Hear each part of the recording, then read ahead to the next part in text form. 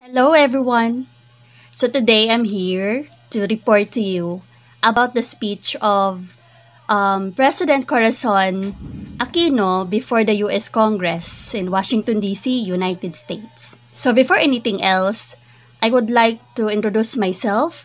I am Miss Emeline G. Hinay. I would like also to acknowledge our instructor, Mr. Rodrigo B. Sumoob. In this lesson, you will learn on how her speech as a president contributed a great impact in the U.S. Congress and in the Philippines. Number 2, what is the main purpose of her visit to the U.S.? Number 3, how EDSA, People's Power Revolution, installed her into the president position. Before anything else, before I start the presentation, I would like to remind you that this report is for educational purpose only, not to condemn or against anyone. So without further ado, let's dive into our discussion. President Aquino speech before the joint session of the United States Congress in September 18, 1986. Almost 7 months after she became the president of the Philippines, she delivered a speech before the joint session of the United States Congress. She started her speech and shared her experiences and sorrows for losing a loving husband and a good father of his family. She stated that 3 years ago, I left America in grief to bury my husband Ninoy Aquino. I thought I had left it also to lay to rest his restless dream of Philippine freedom. Today, I have returned as the president of a free people. She encouraged to run as president to continue the belief and Ninoy's advocacy for Philippines democracy. Marcos suspended the Philippines Constitution and shut down the Congress. Ninoy captured together with 1,000 people, Senate members, publishers, and whoever talked about democracy. In the statement, she is referring to Marcos' many Senate officials in the military and media was against it, including Ninoy Aquino. It resulted to his arrest. On her speech, she highlighting the cruelty Ninoy has experienced in the hands of the military and the so-called dictator that is referring to then President Ferdinand Marcos. So Benigno Ninoy Aquino was shot and killed in August 21, 1983 at the Manila International Airport upon returning in the Philippines from the US for his health condition and medical surgery. That request was granted and Ninoy was allowed to go in the US together with his entire family. She added on her speech, the dictator had called him and nobody, yet 2 million people and escorted him to his grave. August 31, 1983, more than 2 million people attended Ninoy Aquino's 12 hours funeral procession. This, she detailed how the task to free the Filipinos and fight for democracy fell into her shoulder. In February 22 to 25, 1986, hundreds of thousands of Filipinos gathered on Epifanio de los Santos Avenue on EDSA, facing northbound towards the Boni Serrano Avenue, EDSA intersection. There was a sustained campaign of civil resistance against regime violence and electoral fraud. This is known as the EDSA People Power Revolution.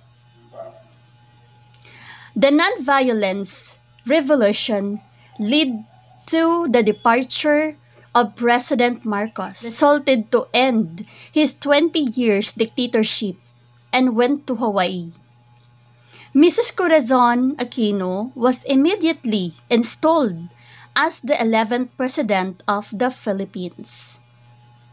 As the new President of the Philippines, together with Vice President Salvador H. Laurel, she went over some of her plans to restore the government constitutional structures under a constitution that gives full respect to the Bill of Rights, as well as to start reintegration programs for the healing of the different localities in the country. She also acknowledged the $26 billion debt acquired by the Marcos regime. She managed to create negotiation to be able to gradually pay for it. In behalf of the previous administration, and lodged an appeal from the foreigners to further assistance. As her speech neared its end, she recognized and thanked America to their utmost welcome that she, Ninoy, and their children have been received. She invited America to join a new democratic Philippines to be built as the two nations that have a commitment to freedom. The speechwriter of President Corazon Aquino was none other than Teodoro Lopez Locsin Jr. He is a Filipino politician, diplomat, lawyer, and current Secretary of Foreign Affairs, Republic of the Philippines. So sinulat niya ang speech ni Pangulong Aquino noong pumunta siya sa United States Congress. Sinulat niya yon hindi lamang sa karangalan ni Pangulong Aquino, kundi pati ang karangalan din ng bansang Pilipinas. The United States Congress approved a $200 million increased aid and assistance for 1987 alone. Funds and aid coming from the different countries, and the votes for that funds are still voted by the Congress on that same year. Is the main purpose of the President Corazon Aquino's visit to the United States was, first, she was invited by President Ronald Reagan to visit the country and to negotiate the $26 million debt from that Philippines had from the Marcos administration. The EDSA People's Power Revolution, along with the defections from the armed forces of the Philippines and support from the Philippines Catholic Church, successfully ousted President Marcos and secured Aquino's accession to the presidency on February 25, 1986. Her speech shows us on how the dictatorship transforms into democratic government from its president down to its laws, order, and rule. Let's read the famous quotes from our 11th President of the Philippines, President Corazon C. Aquino.